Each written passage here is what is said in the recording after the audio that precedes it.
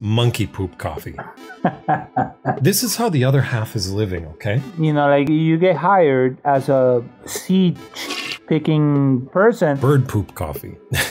This is a celebration of human creativity. It's in my veins, this magic bean, and now I face the world unclean. But wait a minute, you're probably asking, but Peter, what does it taste like? And I will tell you, Eric.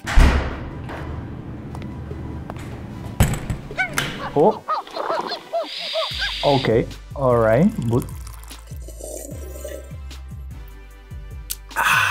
Are you okay, Peter? What's that? This is my favorite blend. You know, Eric, you know, caffeine is a natural laxative. Caffeine brings you to the bathroom. Why are you still drinking coffee in the bathroom? I want to just make sure that I take care of everything when I'm here. It's optimizing my schedule. You want some? Sure. Oh. Ah. Okay. Here you go. Right under the stall door. See my hand? Okay. All right. Cool. Okay. Welcome to the Flush Podcast, where we try to solve the mysteries of life from the bathroom. I'm Peter.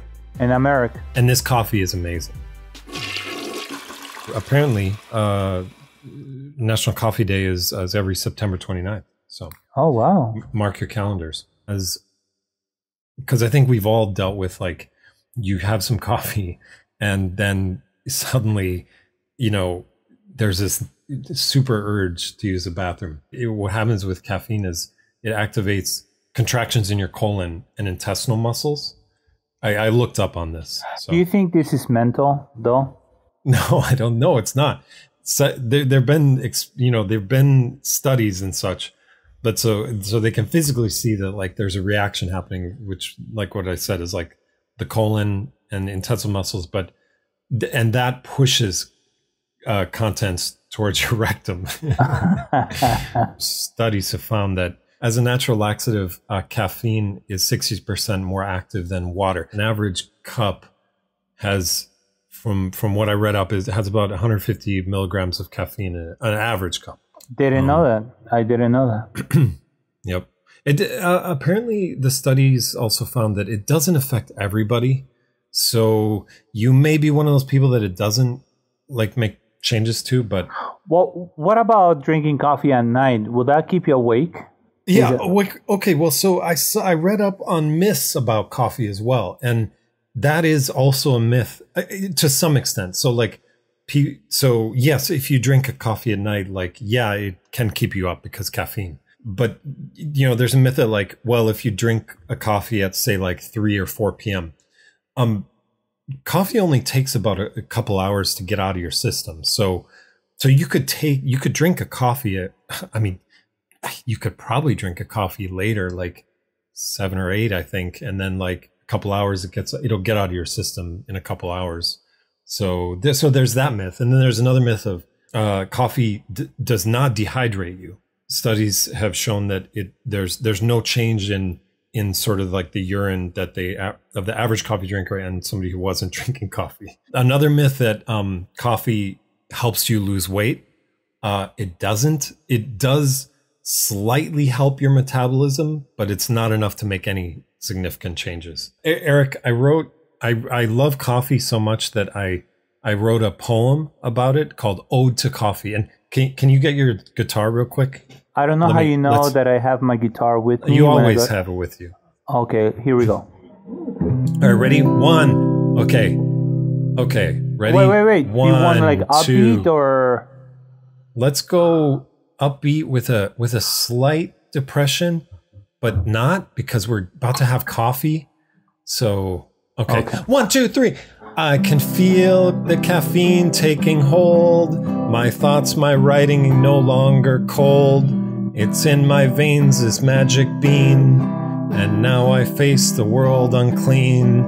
But what a world now to see and hear, and the universe gets close, my dear. Coffee, coffee, friend or foe, coffee, coffee, never go. And the music,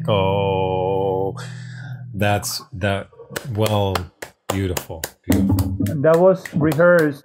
Eric, the more fascinating subject of coffee, which is what I really wanted to talk about, is that coffee cherries, if digested in an animal, changes the physiology of and the taste of the coffee. So it's kind of a trend to have coffee from animals. Do you know about this much? No. Shit coffee?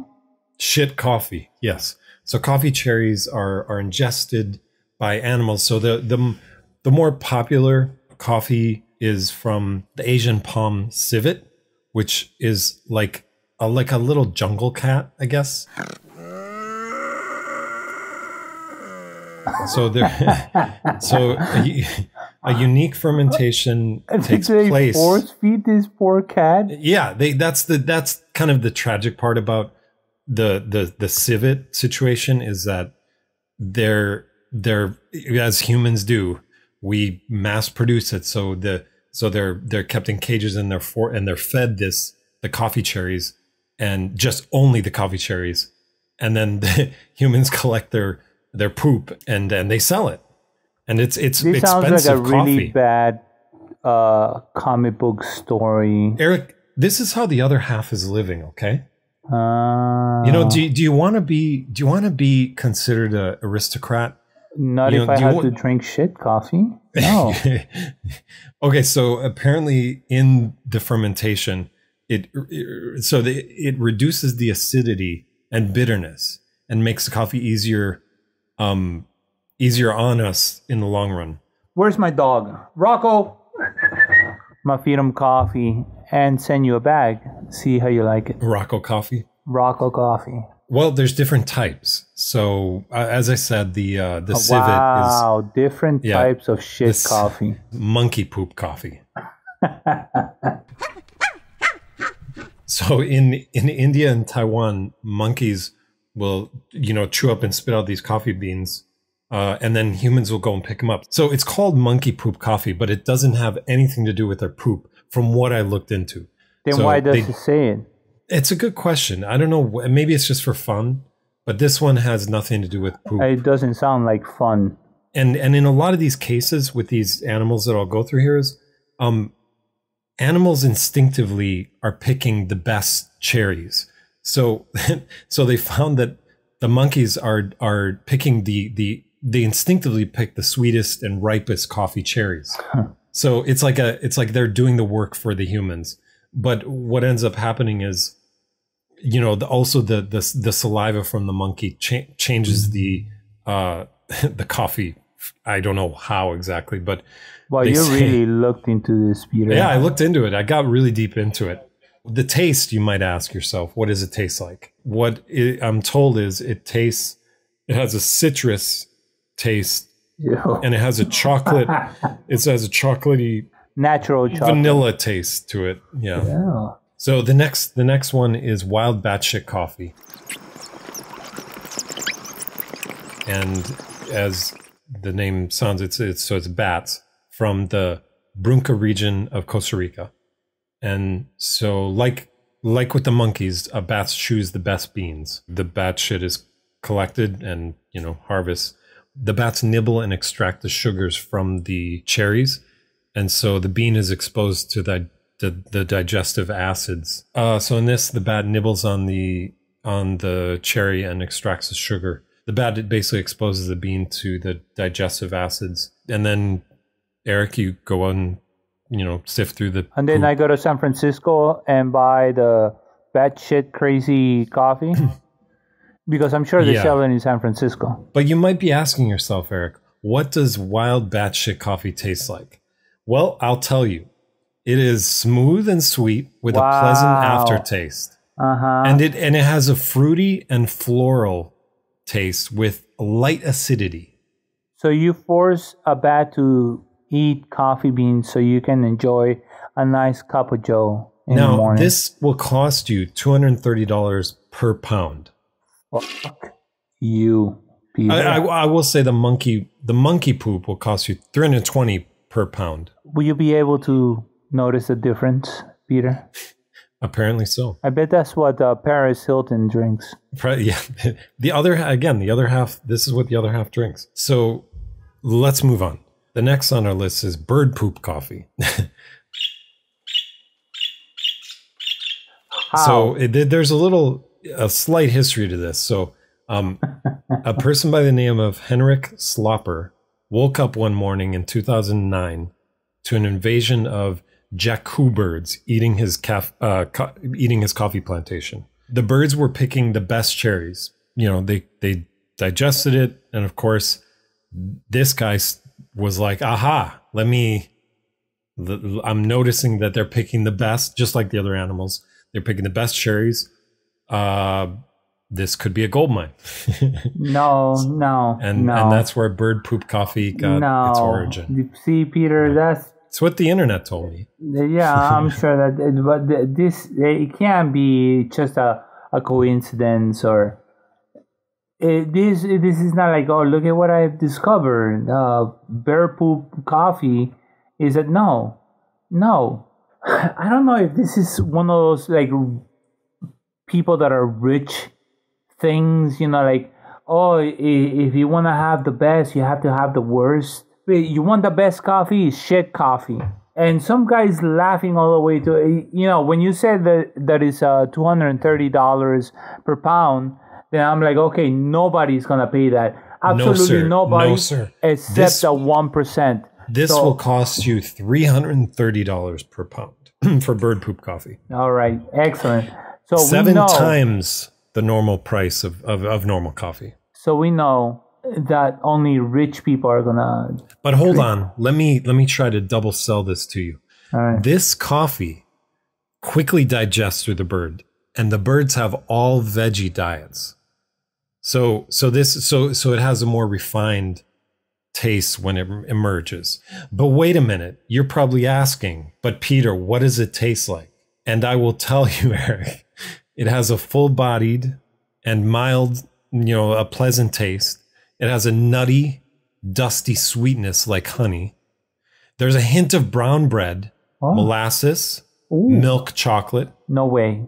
That's what you get. Ah, that's good. Hey, do you know the difference between a Merlot and a Cabernet? Or a Riesling and a Sauvignon Blanc?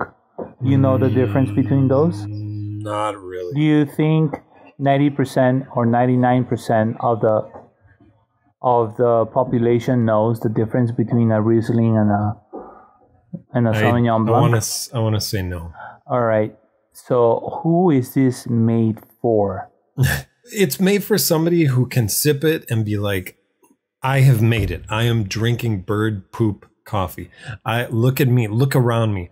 I have truly made it. This is $330 per pound, 7 times more than a normal coffee. All the plebs are drinking pumpkin spice. Not me. I'm drinking bird poop coffee. That's right. You've made it. Moving on to our final animal poop coffee that I could find. This one is Black Ivory Elephant Poop Coffee. Now, this is the most rare at $500 per pound. I don't understand why, because that would be the most, logistically speaking, like one elephant can produce massive amounts of poop. Yeah. Instead of like a rare black robin in the Amazon, or a howling monkey poop, or whatever it was. Like an elephant can shit enough coffee for a small town. So okay. You're asking me why you should buy this lot. Let me tell you why. Okay. Well, these elephants, they're allegedly they're well cared for. What happens is they mix the coffee cherry with bananas and rice, and so it's a little harder to sift through and find the cherries. So obviously that comes with a higher price tag. So it's more rare. But hold on though, we haven't even talked about the taste of this Black Ivory Elephant Poop Coffee. Oh, do tell, Peter. Do tell. The taste is a malt, chocolate, floral, kind of cherry, tobacco, leather. Floral. There's a hint of grass, apparently, and there's no bitterness. From what I've researched, there's no bitterness. Peter, you just threw everything at me. I know. You said it's a floral, bitter, sweet, dark. Leather? I don't know leather. I don't know what leather tastes like. Cigar smelling. Tobacco. Grass, tobacco. I'm just researching this. I don't know what leather and tobacco would taste like in a coffee, but I see you as like doing this job, like collecting the shit. That's what I was thinking. It's like, how much do they get paid? I wonder. No, I what I wonder is, what do you put in a resume, or the application itself? Like when you go fill out the application, and you're like, I would love to be a bad shit gatherer. You're like, this is your job. You just have to like go through the shit and see where the seeds are. And you're like, okay, every shit? Well, I guess you're going to have to go through every shit. Yeah, Eric, we here at Coffee Animals, Animal Coffees, we strive for excellence. I see in your resume that you collected monkey poop. Well, we deal in bat shit. So... Oh, that's much harder. We are, as we say in the business, we are batshit crazy for this coffee. You're fired. Get out of here. Wow. Wait, I didn't even hire you in this role play. All right. So you think that maybe somebody said something to a coffee maker and said, maybe if you put the coffee in shit, the acidic acids or something in the shit will make the coffee kind of like I don't know, more potent or something. Is it necessary? Was it necessary to like include animals into this maniacal way production of doing coffee, or is it like I mean, do you know the difference? Like those people are like, oh, I tasted this coffee. It's from the regions of blah, blah, blah. And it was, fermented. It's called defecation delight. Yeah, defecation delight. No, I don't. I think some guy is jerking off to the thought of people drinking his shit tiger coffee or whatever. Eric, let me spin a positive for you. This is a celebration of human creativity. Is it, Peter? Look, I could imagine this job is like, like they say with people that do garbage, trash pickups. It's a job that I think not many people want to do, and therefore pays the most probably. So this is how the other half lives. They digest animal coffee. Now, I wonder, what does human coffee taste like? Is there human coffee? Well, I bet if you go into the dark web, you can find some. Let me actually do a quick Google search. Be careful, Peter. Yeah.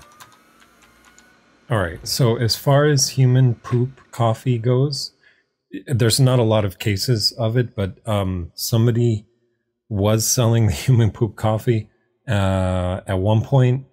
There is what it tastes like, from what this person says, is it tastes like jasmine and watermelon. Okay, so apparently a guy on Craigslist, there's not much about it, but a guy on Craigslist was selling his human poop coffee. So there is a future for you, Eric. He was selling it at $30 a pound. And he said, quote, in time for the holidays. So yeah, that's all the research I got on animal poop coffee. That is a lot of research. It is a fascinating subject, and my Google search, I think I'm on the FBI list now. My thing is trying everything. So you would try it? I would try it. I would definitely try it. National Coffee Day. Go in the bathroom, drink some coffee. Mm-hmm.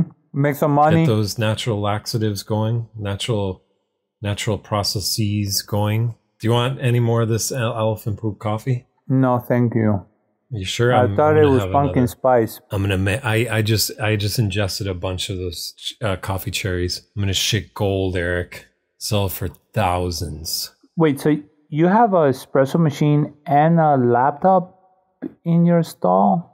Well, I have an elephant in my stall pooping the the stuff. I have to sift through this shit Wow. and pull out these cherries and, you know, and these coffee beans and grind it. It's a process, Eric. It's a process. For more mysteries of life through the lens of the bathroom, visit theflush.com or anywhere you get your podcasts.